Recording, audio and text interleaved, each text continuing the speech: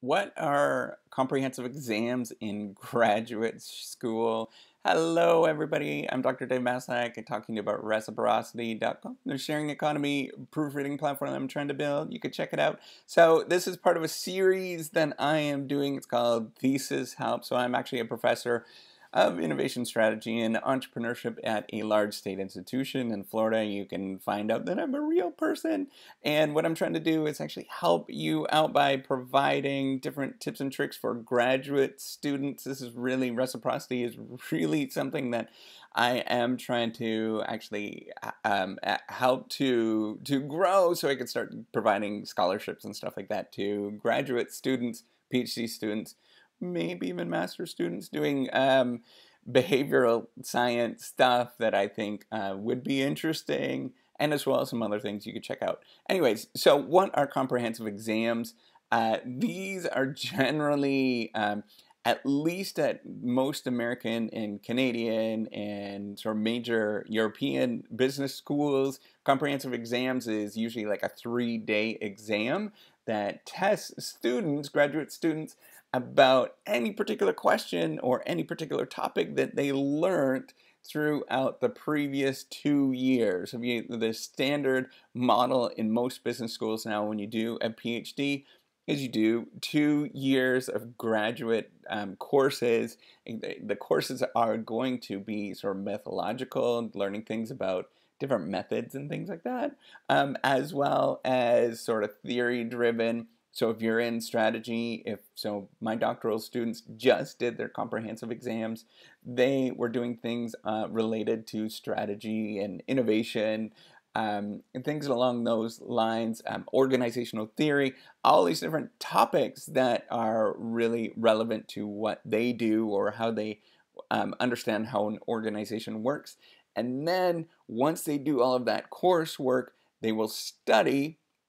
Hopefully they'll be studying all along, but they'll be studying at the end. They'll have to probably study for 2, 3 months, maybe even longer, maybe shorter, depending on who you are and if you're amazing or not amazing or whatever. I don't know if you're a worrywart and you want to study for a lot longer. And I don't know, whatever.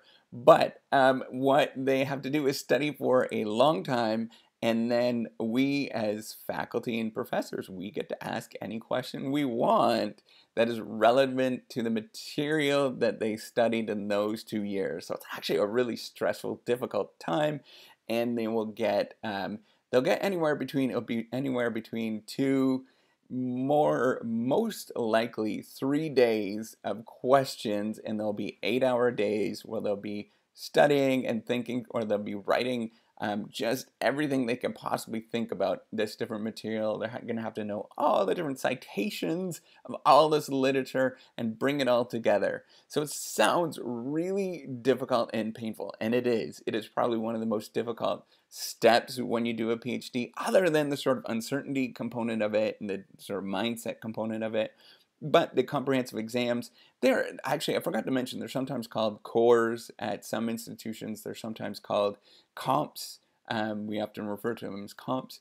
But basically, it's a really difficult exam that you have to go through, and you have to know all this different material and synthesize it. However, it is really cool because this is a moment in your life, and it becomes it was a highlight for me. It becomes one of the moments in your life where you can summarize all of this literature and make sense of what you've learned for the last 2 or 3 years of all this literature. Because before that, you're just seeing sort of, if you could imagine the literature or the field of what you're studying.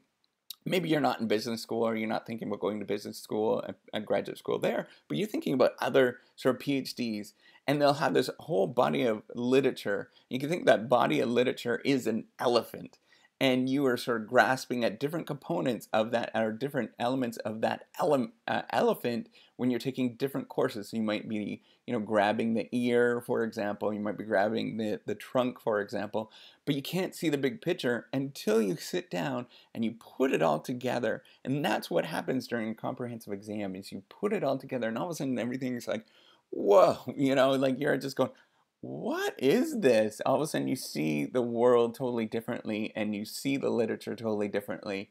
And that is really amazing. And that's what we're trying to ignite when you do these comprehensive exams, when we have these comprehensive exams, to sort of ignite in you this ability to sort of piece things together and mix and match things together. So what could be some tips and tricks for studying for the comprehensive exams? First of all, just study every single day and study anywhere between 6 to 12 hours depending on what your ability is. Don't study more than that because it's a long haul game. It's not a short haul game. If you're trying to cram it all at once, it ain't going to work very well. Um, the other thing to think about is try to look at phenomenon around you, and you look at all this phenomenon and try to explain it using the different theories that you have, and think about how can you explain it. Practice explaining these different phenomenon using the theories that you have. That was a great piece of advice that I had, and allowed me to see the world in many different ways. The third thing I'd recommend for you to do is practice creating sort of mini experiments or mini scientific studies of different phenomenon around you using this literature.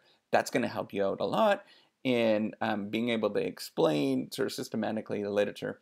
And the final thing is just practice sort of compare and contrast questions of the different literatures that you have, the different theories that you've understood along the way, different methods along the way. That's going to help you as well, because those are sort of general questions that a lot of people like to ask on the exam.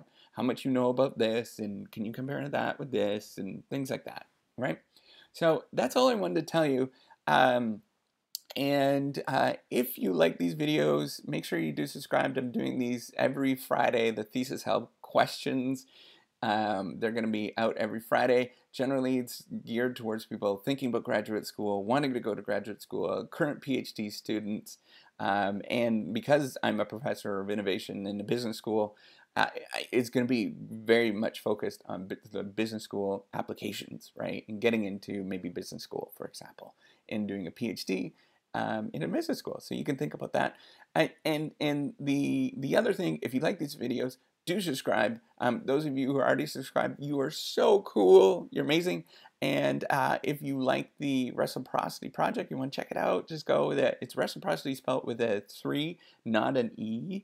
And go and check that out and see what I'm doing. You can purchase credits if you want. That's going to go into, I'm trying to do this to actually start providing scholarships and stuff like that for graduate students that are doing behavioral science in business schools. So you can check it out.